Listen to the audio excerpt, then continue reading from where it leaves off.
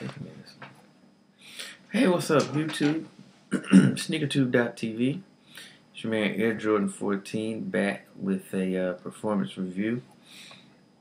I want to wish everybody again a happy cement day and hope that everybody that was able to, that wanted the cements was able to get them. If you saw my earlier video, you know I did say I went to the gym and played in some shoes, and then I was going to do a performance review. And those shoes that I played in was the Zoom Kobe 6. And if you saw my performance review of the Kobe 5, then you know how happy and pleased I was with that shoe and how much I've enjoyed playing in them. And I was really excited to get these, not only because I like them aesthetically, but I really wanted to get a chance to see how they played on the court. And I can tell you, I was not disappointed. Let's just get right into it. Obviously, as you can see, what started with the Kobe 4, then lowering the collar height or being, what's kind of known as a low top shoe continues. Because when I wore these, a lot of people would come up and be like, man, I don't see how you play in a low top, because I've never worn ankle braces, even playing in, the Kobe series, as well as you saw my review in the Hyperdunk lows. And, they've done experiments, and it's been proven that collar height really has actually very little to do with a shoe's ability to prevent ankle injury. Because you could be wearing, like I said, some Air Force 5s. If you land on someone's foot, it's going to roll over. So, I wasn't concerned about that. This is just a flat out excellent performance footwear. And here's why. I'm going to start with the fit.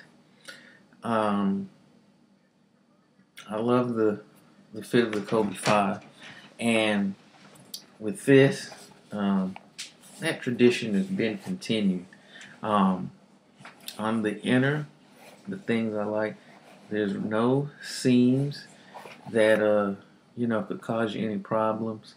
The inner is very smooth. One of the things I liked is the fact that the tongue is actually integrated as a part of the inner, so it almost forms like a booty in a sense. Almost, if you remember back to Nike's earlier shoes, the dynamic fit inner sleeve, it almost puts me in the mind of that in a sense. And it really does a great job of locking your foot down. And I didn't experience any, front to back, side to side movement within the shoe. My foot was totally locked down, which is, of course, is very important. One, if you're in a low top, and especially if you're in a lightweight shoe. And because of the upper here, which I'm gonna zoom in, okay, as you can see, it's like a cloth like, and then you've got the snakeskin upper. But if you have a pair, I don't know if it'll show up. If I can hit the light, you can see there's fly wire in the upper, but it's very deceptively hidden underneath the scales here. And that fly wire, one, does the job of supporting your foot, but also it cuts down on the weight. So the fit is great, and the upper definitely does its job without getting in the way and adding to the weight. Now the fit at the heel is great, thanks to this external heel counter here, okay? And as you can see here, they've cut out on the medial and lateral sides. Not only does that help shave down weight, but I also found, to me, it gave it a very natural fit at the heel.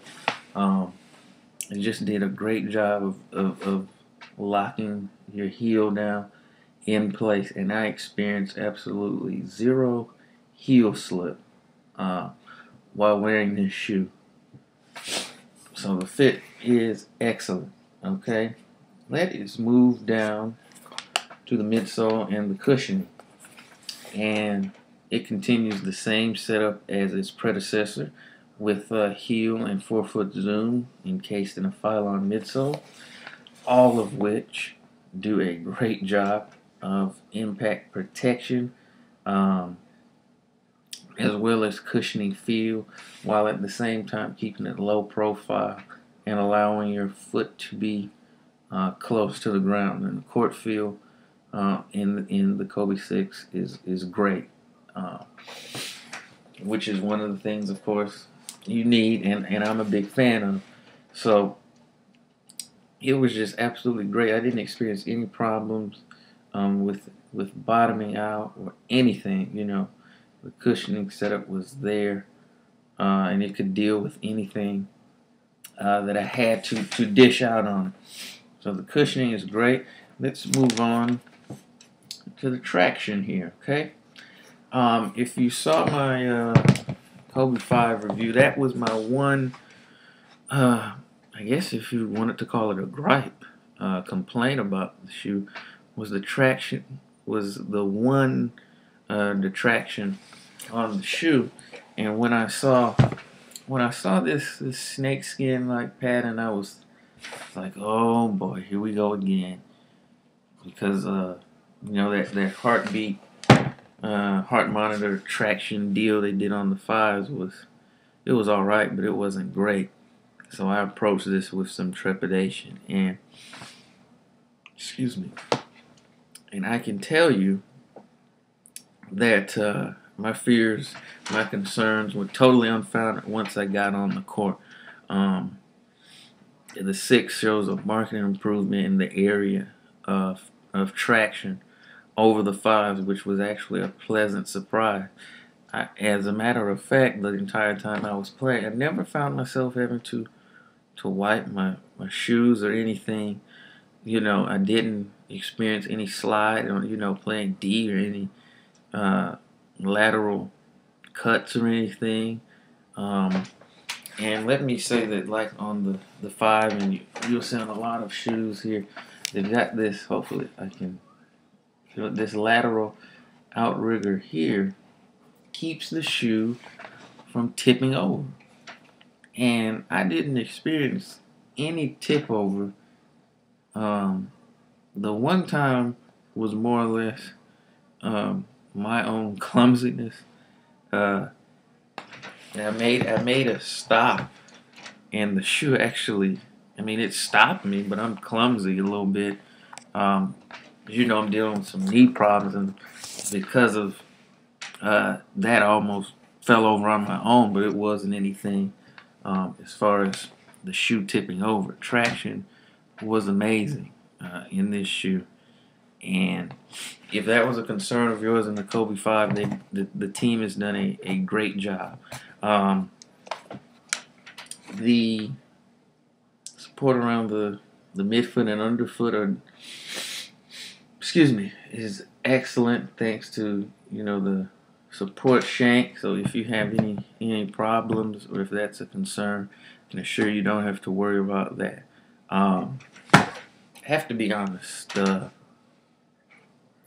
as much as I enjoyed playing in the Kobe 5, I think they've actually done, they've even improved upon that on the 6, which I didn't think was possible. I immensely enjoyed playing in these, and I can't find anything wrong with the shoe at this point. It's lightweight, like I said. There's great fit, support, traction. Everything is on point. I would definitely recommend these for your smaller, quicker guards. Excuse me. Perhaps even agile big men, 4s and 5s, may be able to even try these out as well. Um,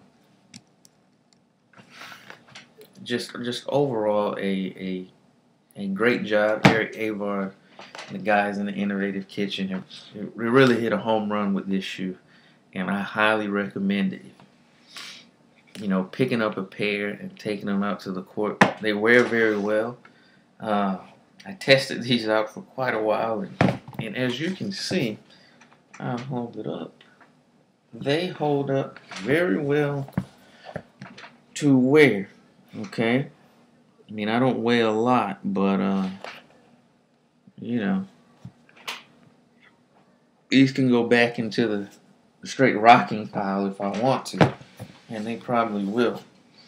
So overall, just an excellent shoe. I give it an A+, all the way around. It's a wonderful shoe. It does everything that you need it to do.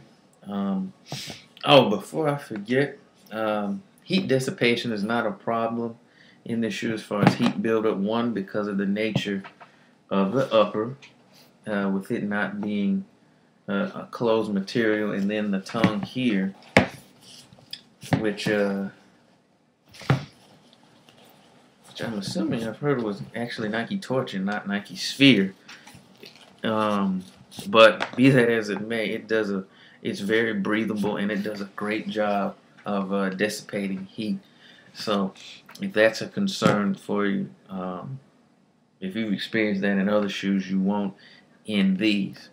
So in concluding my review, I just have to say, just wanted to give you one last shot of the shoe there. Kobe 6, an absolute home run, and it's truly representative of the best player in the association. Yes, I said it. But great shoe again. If you can pick up a pair, I would say go for it. It's definitely going to give you the most bang for your buck, and one of the best already.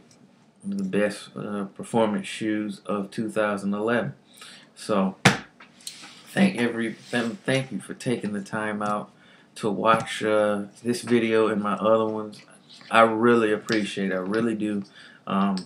Thank everybody that's been watching and commenting on the reviews. I'm glad the people who like them, that you like them. I hope, particularly my performance reviews, that you're finding them informative and helpful. And if you play in any of the shoes that I reviewed, please comment or hit me up with your experience in them, or anything, questions that you have, and I'll gladly answer them. Anything we can do to make these videos as good as we can. The feedback is always welcome. So I appreciate that. Again, there's always much respect to everybody that watches. I do appreciate it. So I'm going to go ahead and close the lid on this review. And appreciate you taking the time to watch. Thank you again. Everybody's getting ready to go watch this NFC title game. So ahead and get something to eat. And some of you are still staring and drooling over your cements. So get back to that. But this is Air Jordan 14. Closing the lid on this review. Catch everybody later. Peace.